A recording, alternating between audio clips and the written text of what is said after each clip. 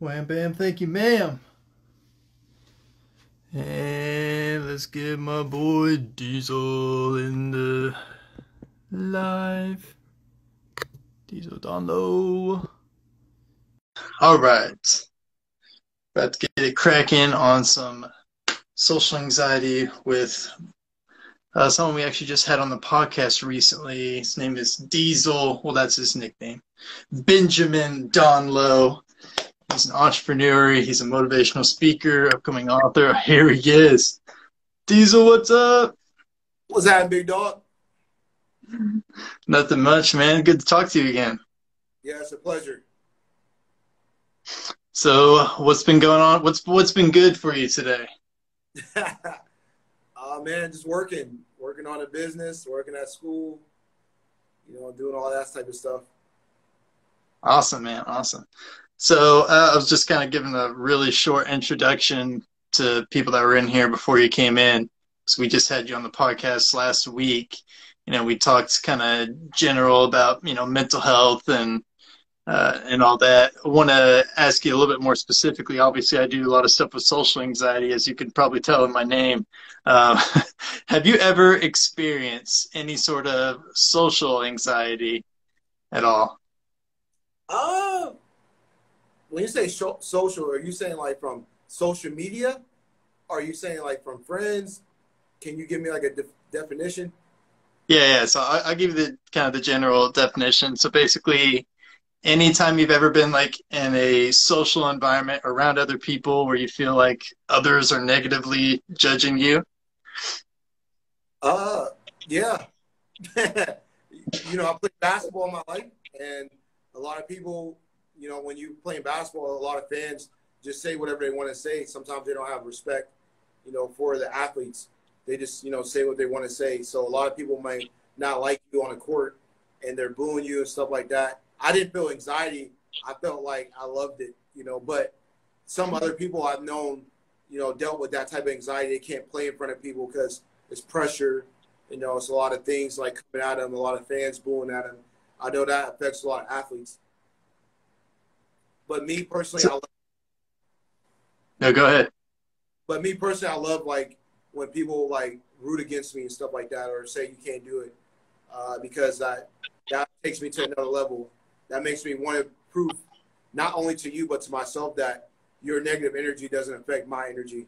So, but I have had situations where I felt like anxiety, being in places that I wasn't, familiar with. Maybe if that's an answer for you. Yeah, so how have you handled those moments? So you told me how you did on the basketball court. You kind of turned that into like your fuel, which you hear from lots of the great sports players. That's what they do. How have you handled other moments where you're like, whatever, in a business meeting, whatever, and you're feeling like people may be having perceived negative judgments about you, even if it's not true, you just feel that way.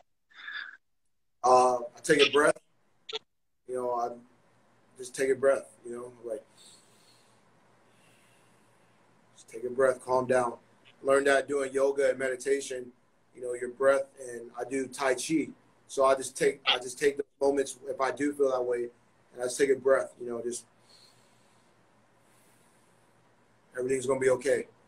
You know what I'm saying? So those are ways I would tell other people if they have those type of situations, just take a breath and breathing and, just releasing, whatever you're feeling. So you do Tai Chi. I heard of Tai Chi not that long ago, and it's from Ricky Williams. I heard that he does Tai Chi, but I have no idea what that is. What is Tai Chi? Moving with the energy in your body. I'm not an expert, by the way, but I'm just showing people, like, Put you on the uh, spot. what I mean? I just know a little bit like that. I'm just in the basics of it. But it helps me with breathing. It helps me with motioning. It helps me with, feeling energy and feeling energy in the environment, because a lot of people don't realize that stuff is real. They think that, a lot of people don't understand that energy is really real. But when you go outside, especially, you can feel the sun and you can feel, the weather and all that. When you run outside, that's energy. You're pushing out energy when you're running. You're pushing out energy when you're doing push-ups. When you're in the gym pushing the weights up, that's energy. you know, and the same thing with Tai Chi. You know, I feel like, you know, it's a calmness to it and a flowing of energy. So that's like, that what helps me with, you know, meditation. It helps with yoga. I'm really big into yoga and meditation. And when I think of meditation, I just think that's praying and calming the mind. I don't, you know, make a big deal out of that, but I'm really into like yoga though. And yoga helps with, you know, the breathing and stretching and all that. Yeah, definitely. I'm a big yoga advocate myself. Although I will be honest, I would like to put more time into it. So I go to the gym, you know, 4 or 5 days a week, but then, you know, I don't do yoga at the gym. So if I ever do yoga, it's at my house. And yeah, I definitely need to find a way to get that in because there's something about it. It was explained to me. I don't know if you've ever heard of like the P90X workout series. Yeah.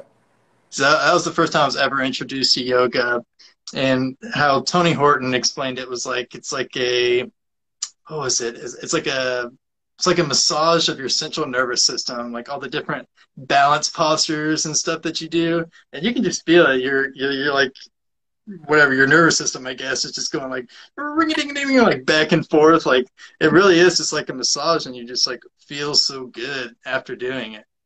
Exactly. Only reason I do it, man, or my brother, is for stretching, for calmness, for I want to stretch it out. Like one of my teammates, he saw me, like my high school teammate, he saw me a couple months ago. When I came back home, I was living in New York. When I came back home, I went to go visit him. He's like, Ben, did you get taller? Like, I noticed that you're taller now. And I was thinking, like, that's what yoga does. It stretches you. And he probably noticed that I've been, like, stretched. You know, my body's been stretched and lengthened.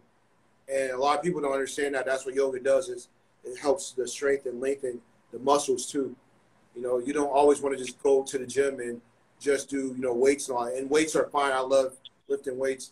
But I like to be stretchier, and I like to be long and lengthy and athletic. And I feel like that's a new wave of where fitness is going to go soon, because a lot of people are starting to see that just weightlifting isn't the way. You know, running and being an athlete and doing yoga, that all comes and helps anxiety.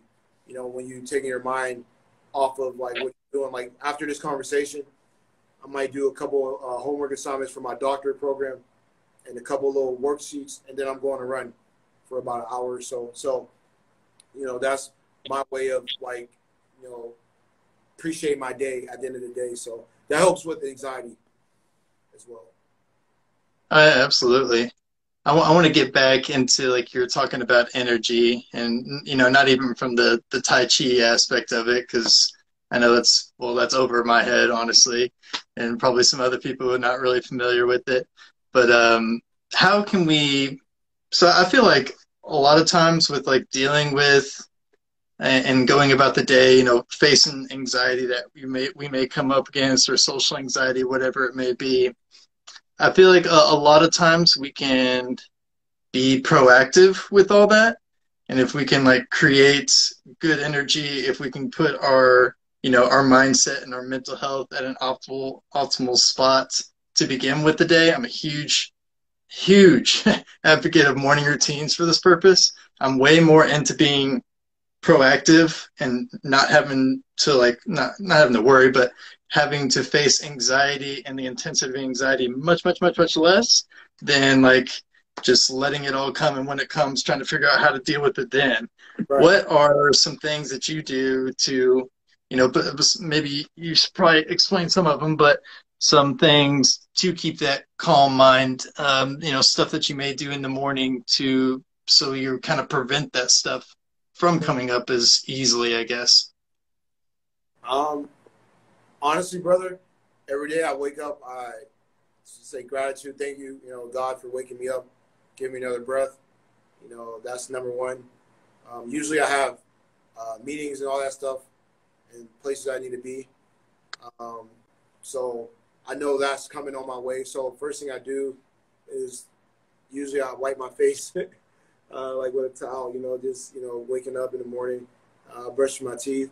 I put the stove on for my oatmeal, like have it boiled, get the water ready, and then I go right into meditation and yoga every day. right off the bat. That's why every day I do that exactly. Like when I moved back home, it switched. When I lived in New York, I had roommates, so like I had to I couldn't do everything I wanted to do at the time. But now I just like I said, I do what I just told you, and then I go right into yoga and meditation every day, and then I go onto my day, and then I do scripting middle of the day. Usually early afternoon, I do like a little scripting thing. And I'm incorporating weights. Like I'm about to start working out again, so my schedule is going to switch again, and I got to figure out a way to like study because I got doctorate school. Like the challenges like that I have is I always incorporate something new into my schedule, and then I got to work still, so I might have to go on set or go do a COVID test or go to costume and fitting, or I might have a meeting like this. Like so, you got to adjust your schedule all the time. To adjustment. I don't have the same schedule every day, except for that morning time. Right. Yeah. I hear what you're saying there. It's like the one constant, and then you got to just kind of be flexible with everything else. But when it comes to the morning time, how do you keep yourself motivated to do that every single morning? I mean, even sometimes in the past, like I know if I get up and I do my morning routine, I feel better that day. I will feel so much better than if I don't do it. But sometimes in the past, I've had that thought of like, you know, I know this, but I still don't want to do it. I don't feel like doing it.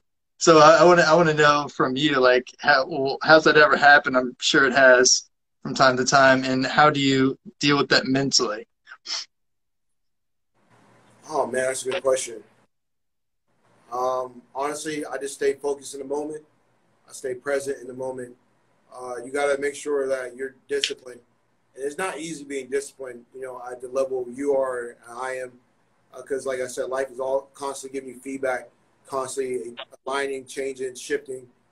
Just like people writing in the comments right now, their opinions affect the conversation we're having. And they're saying great, you know, things too as well. So that's what I'm talking about. Like life always gives you changes and shiftment. You ever watch The Maze Runner? No, I haven't. Oh man, you're missing out. It's a movie called The Maze Runner. Watch that movie, and then you'll see like how the maze is always moving. And that's how life is moving. Life always moves and adjusts.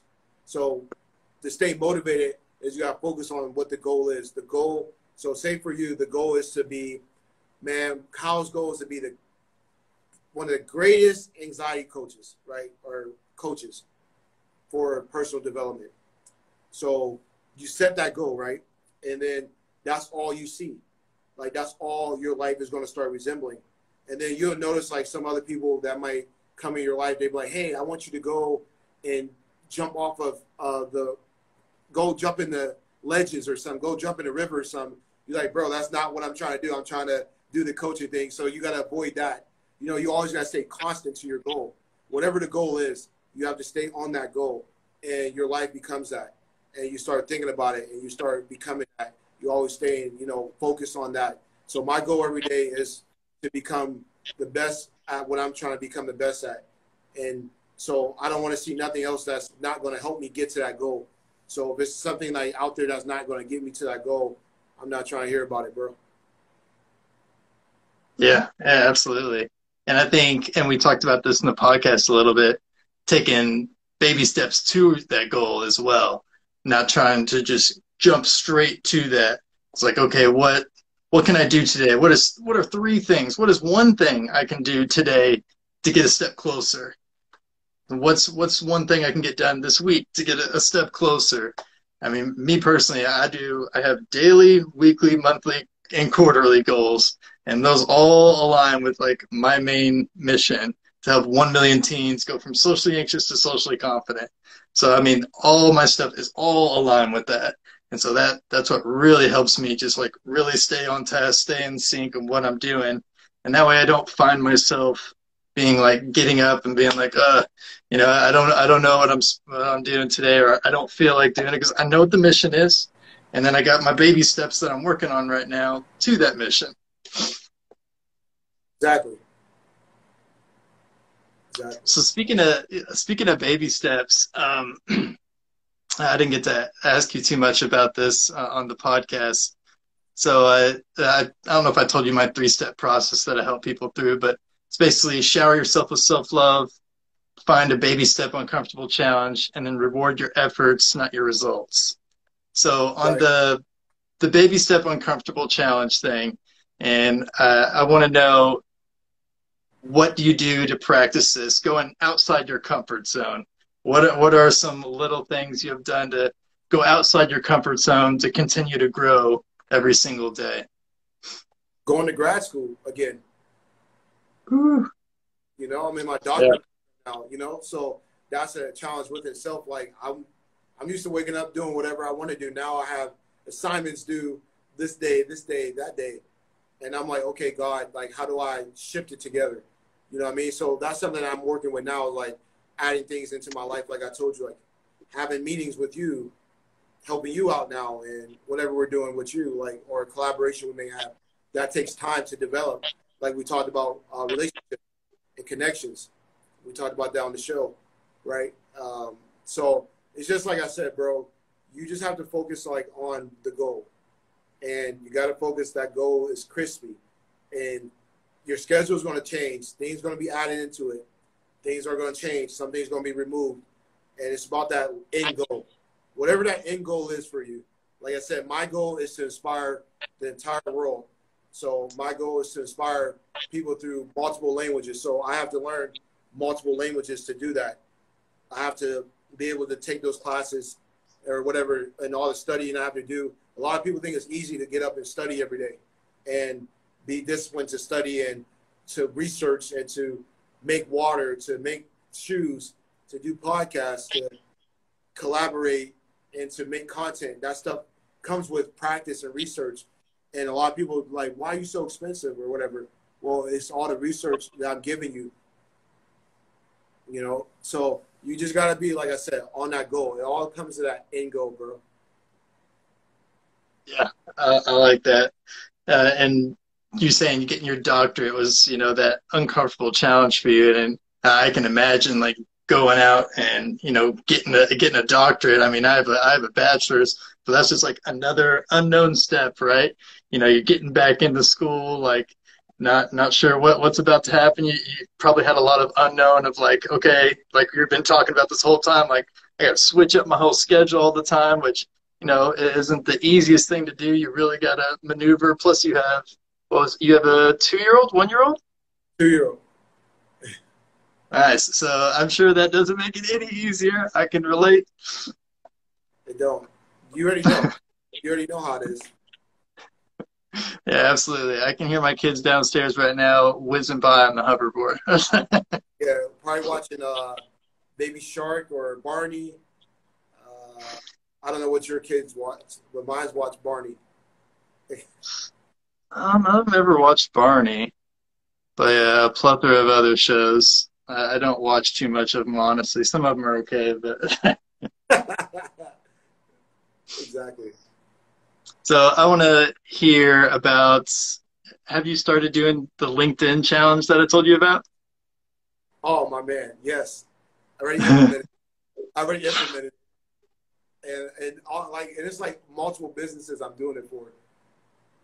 So I took Okay, so what you how's it going? I, I'm getting there. I'm getting there. I'm gonna tell you right now. I took what you did, Mm. put my into it, and I'm doing it for like all the businesses I'm doing now. So every business that I have is doing this implement and what you did, what you gave me, and like I'm targeting different people now, different industries, different things that we do. It's been working. It's been working. A lot of people are like, oh yeah, that's Awesome. pretty cool. I have to make a calendar. What is it? Calendary? I don't know the name of Calendly. Yeah. it. Yeah. It's weird to say.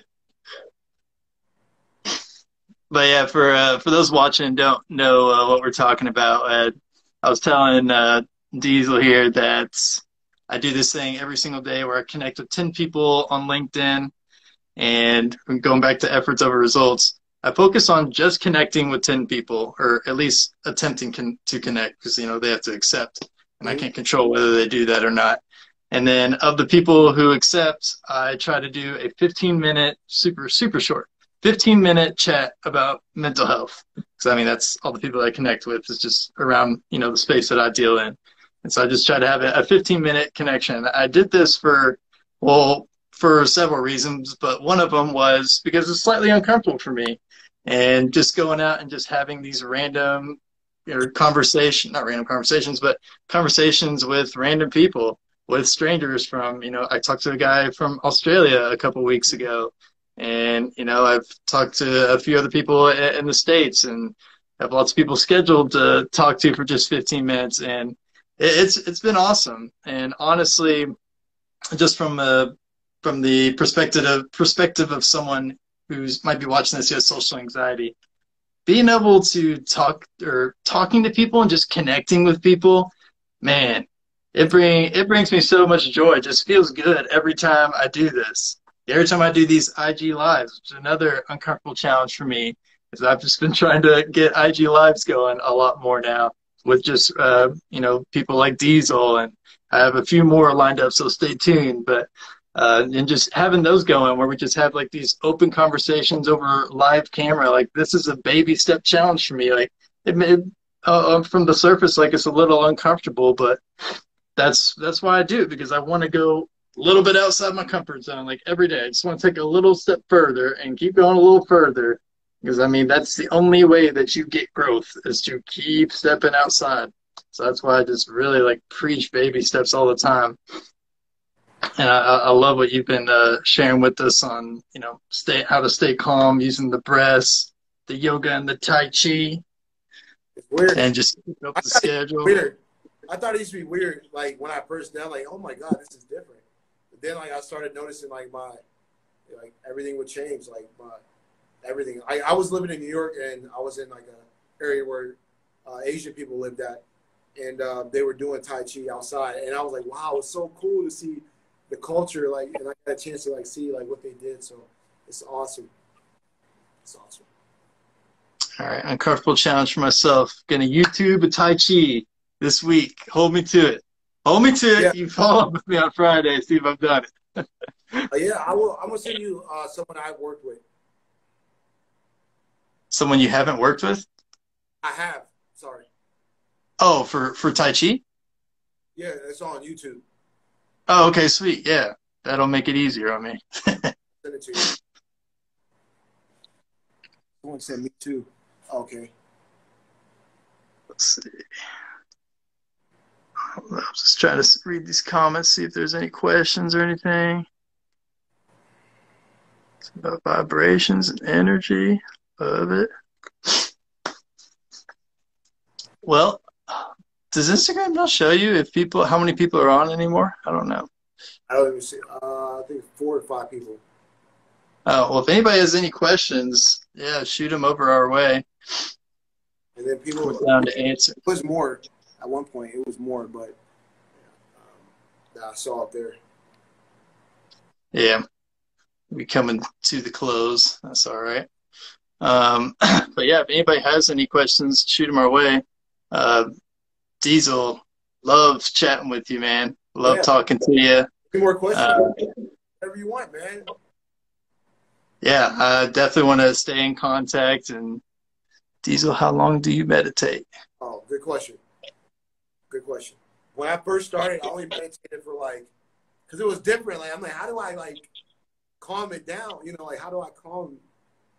So I just started with a guided meditation, like for 5 minutes. And then there's some apps that you can use called Headspace and Calm. That's the two that I didn't really use those two. I used Headspace because I did an event for Headspace when they came to Pittsburgh. I was one of the influencers there and ambassadors. So I had a chance to meet the team and ownership, and I got a chance to get familiar with the meditation thing. So when COVID hit, I was already meditating. Right before that, I started meditating and learning how to meditate. So I would just start with a guided meditation, try for 1 or 2 minutes, just do that repeatedly. Don't try to be 20-minute guru here and all that, trying to be something that you didn't work to be yet. Just take your time, start with the easy basics. Start with a 1 to 3 minute meditation, guided meditation, and do it every day. And then when you come to that point where you can increase the time limit when you're used to it, then you can do 20 minutes like that. Yeah, and I love Headspace. I think that's the best. If you've never meditated before, I think Headspace is definitely the best one to start. I think they have an awesome guided meditation 10-day course to begin with that I used. It was awesome. And I met the guy and the girl that does the voiceovers for them. Like I told you, I met them in person. It was an honor to work with them and to pick their brain on meditation. And, you know, they're from, I think, England, I believe, if I'm right. I got a picture of him. I can send it to you. I just have to find it. But that's who like it really inspired me to do meditation, was when I did that event as an influencer at Headspace, and to see like, oh, okay, I like this. I really like it. Yeah, that's awesome. I think, since we're just on meditation right now, for anybody watching that's wanting to try meditation, don't make the same mistake that I did and probably lots of other people did, which is think that you're not supposed to have thoughts at all. Totally normal to have thoughts. You're definitely going to have thoughts. What? Yeah, that's what it's all about, honestly, is just bringing awareness to the thoughts and seeing them. It's like, oh, I see you thought. Like, that's cool. And you just go on to the next one. It's like watching the cloud in the sky.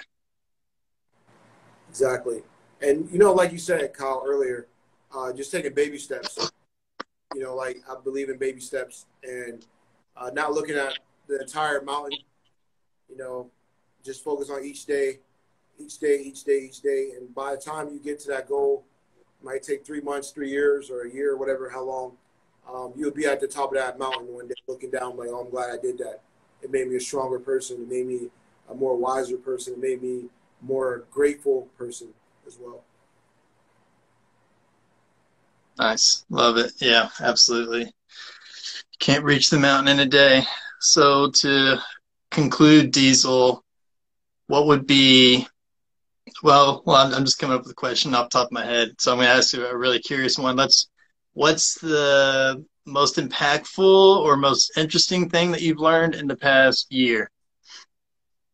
Wow. What have I learned in this last year? So many, bro. But the most impactful one is to get your financial information together. Make sure that your business is running, you know, right. Like make sure you're on top of like your business and your personal. That's something I'm learning. Like that was hard for me. Like when I first started out doing business, it was hard for me to like, what goes here, what goes there. Is this different? This is a business expense, you know. So I hired a team called Bench. I'm not sure if you guys heard of them. They do a lot of bookkeeping and taxing for business. If you guys want to know, I send you the link for that. We can get a discount, you know, through my code.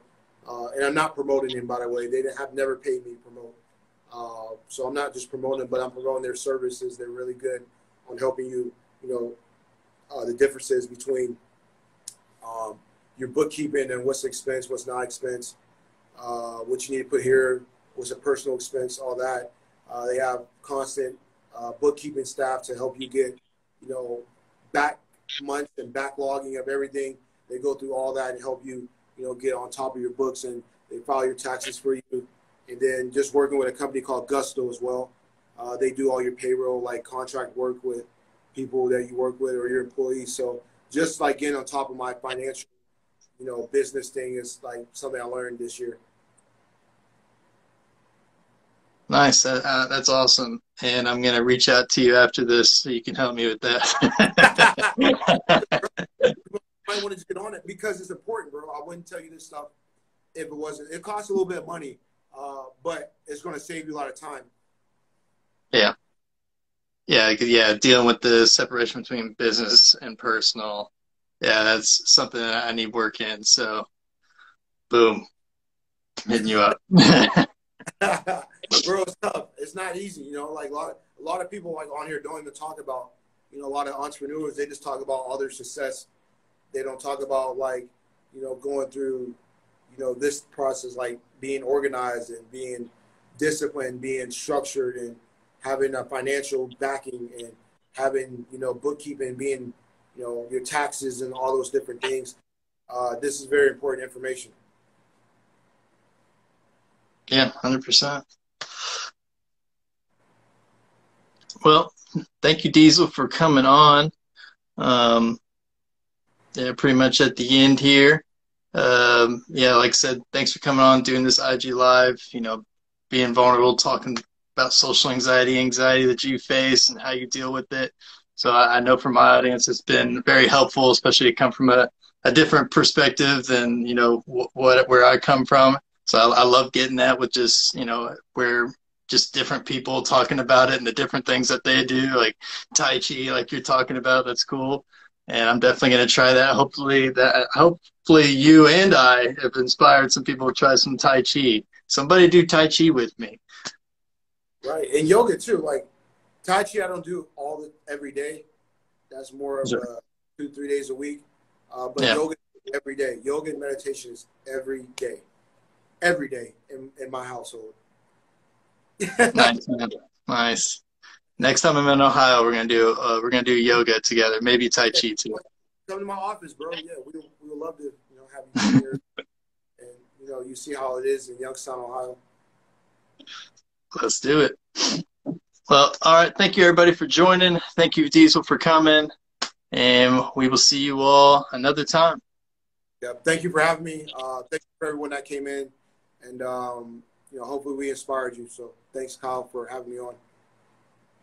Absolutely.